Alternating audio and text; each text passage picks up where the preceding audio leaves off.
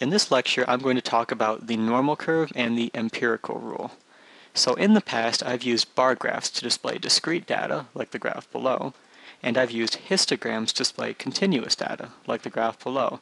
You can see that the difference between a bar graph and a histogram is really whether or not the bars are touching or not. So the distributions of many or most continuous variables will ideally follow the shape of the normal curve. Now the normal curve looks something like this. Now I'm going to label it where on the bottom we have values, and then on the y-axis we have the different probabilities associated with those values. So I'm just going to make up some numbers here. You can see that 4 has the highest probability, that's in the middle. So those are some values I made up. And in this graph, in a normal curve, a perfectly normal curve, the mean, median, and mode all exist at the center. So for this curve, 4 is the mean, median, and the mode. Remember, those are measures of central tendency. So below the mean, median, and mode, 50% of the scores lie, and above it, 50% of scores lie, because it is exactly in the middle of the distribution. So the graph changes direction at inflection points. In these inflection points, when you're one inflection point from the mean, it marks one standard deviation from the mean. So I'm just going to draw some lines here to mark the standard deviations.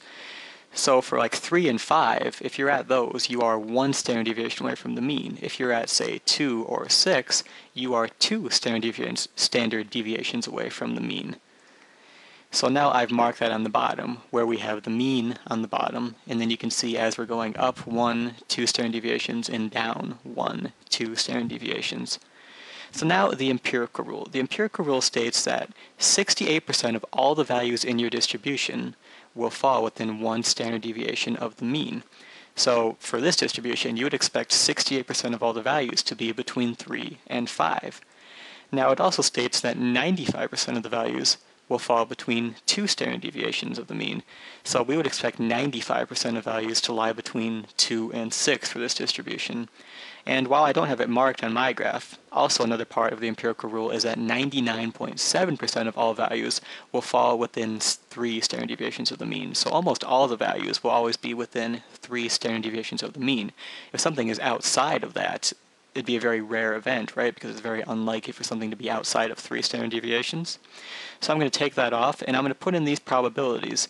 Realize that using what I just taught you, we can actually figure out the probabilities that lie within these areas.